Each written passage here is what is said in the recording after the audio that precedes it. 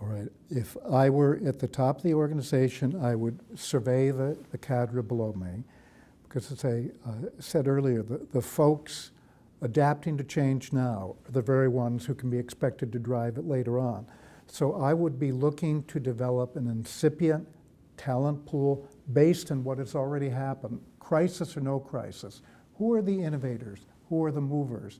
Who are the people driving change? Because when the crisis does hit, those are the people who can guide you out of it.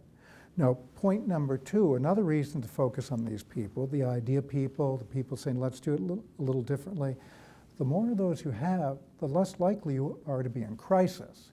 So this really involves identifying, having a game plan of the folks who are one day going to be at the top of the organization.